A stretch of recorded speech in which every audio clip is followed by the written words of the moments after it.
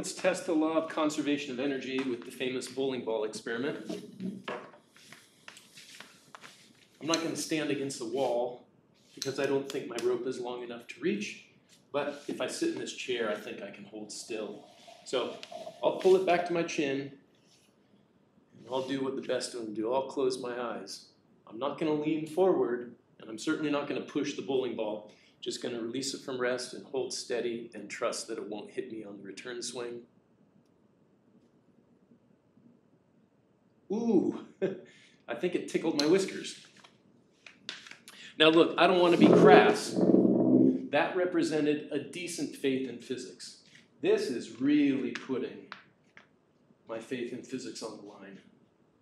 Ready, set, go. Oh boy. Safe. All right. I'm a true believer.